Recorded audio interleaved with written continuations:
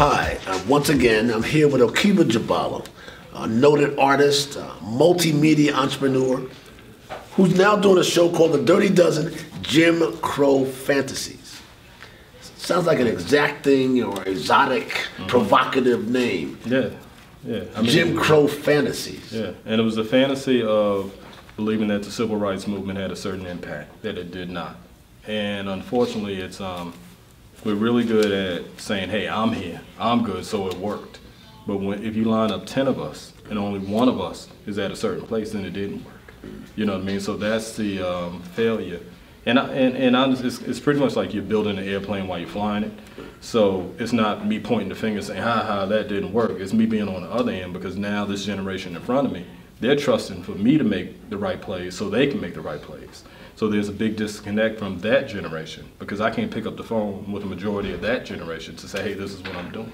So there's a disconnect. So that Jim Crow Fantasies, it was really about being able to separate us in a whole different way that makes it impossible for us to work together. Speaking of generations, you wanted to do this next Georgia Power show about your art exhibit on February 17th, but you wanted to do it here at Clark Atlanta University. Yeah. To speak in front of students. Students are here. Why? Because it's important for these students to see me in live time and to see us in live time, because otherwise it does absolutely no good to read about me on this site or this magazine. That doesn't do any good. If you can't see me, smell me, I can't see you, smell you, it's not worth it. So I wanted to bring it to Clark Atlanta. I want to bring it to every HBCU so they can see it in live time, live action, instead of seeing it on a computer screen. And you think, in a sense, this is a piece of art in itself? Oh yeah, it's definitely. This is a combination between performance art, combination between spoken word, the written word. It's a combination of things happening right now, but it's all true and it's all pure. You know what I mean? So none of my words are scripted. I'm not faking it. I'm not doing, this is what it is. If anything, certain things are toned down. You know what I'm saying? If anything. But your work is not turned down. The art you created in 12 pieces in the Jim Crow Fantasies series is more than provocative. Oh yeah, yeah. It's definitely that thing. It's that thing to really open you up, because unfortunately in this scene you have zoo lions and then you have that Serengeti lion, and my work is that Serengeti. You know what I mean? Where it's Explain that. Basically with the zoo lion's thought process is, I know the zookeeper. And the zookeeper is going to be the museum, it's going to be the National Black Arts Festival, it's going to be the High Museum, it's going to be all these institutions who want black art to be this nice, tranquil, no teeth, tomboy dressing lion that's just laying in the corner. You know what I'm saying? So that lion, in comparison to the lion that's on that center, those two different lions. Serengeti lion. Yeah, that's Serengeti lion. Yeah, yeah. So you take that lion and you put him or her in an art gallery, it's a whole different ballgame. So either you're going to run for your life or you're going to be consumed. Those are your only two options. That zoo lion's sleeping over there. They ain't worried about it, because it represents a safe black art for them. You know what I mean? That they can control and they can put their thumb on. So your black art is not safe? It's dynamic, it's intriguing, it's threatening? The truth has to be threatening. You know what I mean? You can't have, you know, safe and truth in the same, it doesn't work like that for black folks. You know what I mean? So it has to be honest. And anything that's honest is a threat to the establishment. Maya Angelou was quoted saying once, the truth is a stubborn fact. Oh yeah. Your art reflects the facts of where we are, who we're about? Yeah, definitely. I mean, it speaks to the reality of the black experience, and not just my personal experience, but because I think that's a part of the problem. Part of the problem is we get a handful of black folks who get a handful of nickels in a certain place, and then all of a sudden that's not my issue. No, my art speaks to our issue. So I can separate myself from it, even though I'm in it. So even by separating myself from it, I can create it, be honest, and when I walk into the gallery, I can walk in there and see it as if it's not mine. And your art lives and breathes and is consuming. You have big pieces, don't you? Oh yeah, yeah, I do volume. You know, like big pieces from 8 feet by 10 feet to 5 feet by 4, some smaller, you know what I mean? But I need room. Black experience, our experience needs room. It's nothing you can just squeeze into a little, we need some elbow room. And you use unconventional material to create it. I mean, it's not just a nice painting, is it? Nah, I use a lot of things. I'm from South Carolina and Mississippi, and my grandfather rather, was a blacksmith, cowboy, sharecropper. So I grew up. That's what wrong with your grandpa. You a cowboy? Yeah. So it's that Cowboy. part. It's that part. But my pops was a hustler out of New York, so I have those two different temperaments in me. And the materials that I saw my grandfather using, that stuff spoke to me. And also looking at how ingenious it is for black people to be able to take certain things that we would normally walk by and never use and everything. So I look at that as my supply for my arts. And tell a story through that. Yeah, because that's a creative story. Yeah, the story is important. And initially, my plan was to be a college professor, Pan-African Studies. And then when the economy fell apart in 07, 08, I had to shift gears and everything. So I couldn't sit in school for another 3-4 years just to go teach somebody. You know what I mean? So I said, okay, this art can be that platform to be able to still do what I need to do. And you've always been an artist of some sort. You started early on, didn't you? Yeah, I've been an artist my whole life and everything. So from being a kid on up to being a grown man, it's just I'm the first person in my family to actually turn it into a profession and make money off of it. Making money, that's something else I've heard you articulate, that black artists get ripped off, don't get paid. Oh, yeah. That's a common. You heard the starving artist syndrome. Yeah, and that's a lot of that's because a lot of black artists have a really low business IQ and everything. So they create their work from this emotional place instead of from a logical business place. And when you're doing business, you need to be in your business mindset. And also at the same time, that's their only play. So if that's your only play, you might have a drought. You might sell 20 grand, 30 grand, but it might be 3 years before you sell some more. Because especially if you're in a climate like Atlanta, Atlanta isn't saturated with art collectors. You know what I'm saying? It's saturated with weed collectors, rim collectors, you know what I'm saying? Going to a restaurant, popping bottle collectors is saturated with that. But the culture of art is in Atlanta. So, and art is a very expensive game too. So if I need to ship some paintings to California to show, that's a rich man's game. That's not a poor man's game. So a lot of artists become starving because it benefits the establishment to keep you starving. And benefits art galleries to not have to pay you, right? Right, and there's quite a few. And so your business thing is you show your own art. You don't go through galleries. Yeah. I mean, this is the situation I'm doing now. We're doing a partnership, but the majority of the time, 9 times out of 10, I always produce my own shows from top to bottom.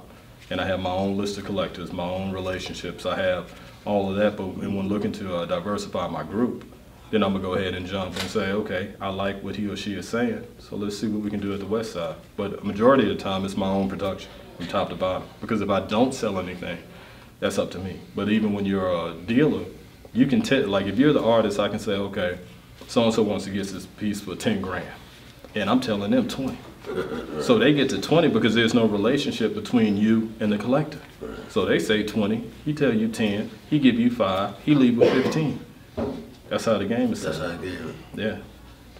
But so when you're painting, is business in your mind as you're creating? Is your creativity also business oriented? Yeah, business is in my mind before I get started. You know what I mean? So once I get started on the actual work, then I go ahead and apply what I have to apply. But even the strategy of making 12 pieces is about business because art is a luxury item. You know what I mean? So it being a luxury item, nobody wants to walk into a studio and see hundreds of pieces everywhere. That's not luxury, especially if I'm creating the African-American luxury version of it. Then that's like having, you know, that's a different game. So you got to you have to put a spin on it. And you have to brand yourself too, though. Yeah. You have to, because if you don't brand yourself, people like to look at what they like to look at. You know what I mean? So what I mean by that is if I came in here as a dirty, starving, hungry artist, nobody would hear me. My talent would be what it's supposed to be, but they wouldn't want to hear me. You know what I mean? Because then they would play you. But if you come in here and you're dressed as well, you speak as well, you're eating as well, it's going to make people shift and move. So when people say OKEEBA JUBALO, what does that mean as the artist? What do your collectors, your fans say about you and your work? It's a combination of, I think some people say I'm real blunt. I'm real right at it. Some people say you're an asshole. You know what I'm saying? And that's strictly because of the truth. You know, it's not, and I don't mince words. Some people say, it's what you see is what you get. So I'm not gonna tell you something, then run back and go do something else just because I was trying to tell you something to make it look a certain way. I really don't care. You know what I'm saying? Like, when I say care, I don't care about trying to impress people. You know what I'm saying? It's just, I market what I market, but I'm not changing who I am in order to fit into anything. But you don't paint to sell. I mean, you don't create with a profit motive in mind. You create what your spirit tells you. No, I do both. You know what I mean? So the business of it says, okay, we're gonna do this to sell because I'm in the business of art. You know what I mean? And also understanding there's a market for everything if you market it right. I got you know what I mean? So like even like as black as my work is, and we got Tyler Perry, we got Oprah, we got Will Smith, we got Denzel. I have quite a few athletes and actors who've already bought my work. You know what I mean? So there are other artists out here who are more popular than me, but ask who are they popular with? I'm popular with the people who actually buy top dollar art. Right. I'm not popular with the general public who just wants to, you know what I'm saying? Have some on the wall. Yeah. I'm not the poster popular. That's not my lane is saying, okay, if I'm gonna do this, I'm gonna be the black Tom Ford of what I do with this black art, as black as it is. You know what I mean? I'm not doing the other thing. And yours doesn't come cheap, does it? Nah. Because people don't respect cheap. You know what I'm saying? Like if you do cheap, they play you like that. Play you cheap. You know what I'm saying? People idolize and drool over the Bugatti. They don't idolize over the Honda. You know what I'm saying? So my thing is, let's get this black Bugatti going and make no apologies about it. That's what it is. Give us a sense of what a typical piece of yours might cost for the students here. I can say a paper piece like that 8.5 by 11 that's on your notebook might cost you about $2 grand just for a sheet of paper. And that's just like a base charcoal drawing, you know what I'm saying, that's base. Bigger pieces run you 20, 25, 30 grand. And that's low on the black end. You know what I'm saying? So we think about like, oh, that's a lot of money. Man, white boys out there getting that thing for 200 grand, 300 grand. You know what I'm saying? So there's a disconnect. Really? For one piece? Yeah. Julian Schnabel, man, it's a lot of white boys out there getting that bread. You know what I'm saying? Like getting it. That is the business of art. Yeah, that's the business of art. So unfortunately with the black, like we have Thornton Dow who recently passed, who he's able to get high numbers now, but he dead in the ground. You know what I'm saying? He was getting numbers like right before. Romare Bearden wasn't making that kind of money till until after. Till after. So it's a bad business model. They want you to die, get in the ground, and then give you some bread. And then you won't even get it. You won't even get it. So my thing is, we're going to get mine right here, right now. You know what I'm saying? I ain't waiting. I need mine right now. You know, so that's what it is. Yeah, but you talk about, you're not just an artist. You're a multimedia kind of, multi-platform kind of guy. Yeah. I mean, you produce what I do. I mean, so how is it you can create art but still be a businessman and with magazines and other shows as well? I mean, you're that multifaceted, or you have to be, you think? You have to be, but I'm like that by nature. So creativity is my thing, not just art. You know, so I can take anything and make anything out of anything. You know, so when looking at the magazine, looking at advertising, marketing, a big part of me starting my magazine is that I didn't want to pay another magazine to get my word out. So I was just like, why? Because I was doing it. I bought one ad at Simply Buckhead, paid like $1,200 for a half a page ad, and I was just like, man, I can produce my own magazine, trademark and all for $500. So why am I going to pay them this every issue? It makes no sense, and nothing is in there that speaks to me. I needed information. You know what I'm saying? I needed to know, how do we set up these businesses? And also I use that as a tool to recruit new clients and everything, and also showcase my old clients or current clients. Again, we're on the campus of Clark Atlanta University. We're talking to journalism students. And this is a media and society class. Right. Are you telling young people they have to be multifaceted, a multimedia sort of entrepreneurs as well? Yeah, I encourage everybody that's in here. I need for you to be able to get at least 3 to 5 paychecks from 3 to 5 different people every month. Don't lock on to just one person thinking, oh, it's good right here. Now get a check from everybody. Sure.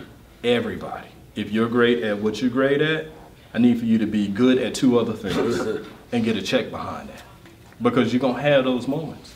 You're going to have those moments like the paintings can be bumping, the graphic design can be bumping. I have a number of other products that's in the wings. I'm also a musician, you know what I mean? I have a record label and that whole deal. So, you know, there are a number of different things that I encourage y'all to be able to get that money, like ASAP, 5 different ways. There's an art in that as well, isn't there? Yeah, it's definitely. So there's art in life. Yeah, it's just a creativity, you know what I mean? So don't put your creativity in a box and say, I'm only a sculptor, I'm only a painter, I'm only a writer, creativity doesn't care how you apply it. You know what I'm saying? Creativity can fit in a bottle, it can fit in a box, it can fit in a room, it can fit in the back seat of a car. Creativity can go anywhere when you adjust your thinking. Why do I want to attend Friday, February 17th for Jim Crow Fantasies? Why do I want to be? Why would they? Me? Why would we want to be there? Yeah, because there's nothing else in Atlanta as live as the work that I'm giving you. And we're also doing a 2-day event. Saturday we partnered up with the Village Market, and that's going to be on Saturday, so we have live performances, poetry, music. So Friday is the opening reception where y'all can put on a little something, come on out here. You know, Saturday is that urban community feel. It's in the same venue and everything. It's just 2 different. Nice venue too, great venue. Yeah, the venue is top notch and everything. So the reason why you should be there is because we're changing time. You know what I mean? So this would be one of those things where y'all will look and say, oh yeah, that was so-and-so and so-and-so in my class. You know what I'm saying? I am that dude. And I'm not apologetic or shy about, yeah, I'm that dude. You know what I'm saying? And it's not just me. It's saying, I'm that dude, but y'all that dudes and dudettes. You know what I mean? So yeah, I put 20 years into this. So yeah, there's some talent out here, but they ain't OKEEBA. Ain't okay. Nah. So what do you want us to leave there thinking, saying, feeling, once we see your work, see art? Just the truth and honesty. And then we'll have some conversations. We'll even do an artist talk and invite the students down to the gallery so we can go ahead and do it, because it's easy to have this conversation now, but we're going to take everybody, put them in the gallery, and then we're going to have that conversation again so you can have the work around you know, so we can have context. This is probably one of the most unique and dynamic people in Atlanta. His name is OKEEBA JUBALO. He's an artist, a multimedia entrepreneur. He's also my friend. We're on the campus of Clark Atlanta University. I'm Maynard Eaton, and you've been listening to Georgia Pop.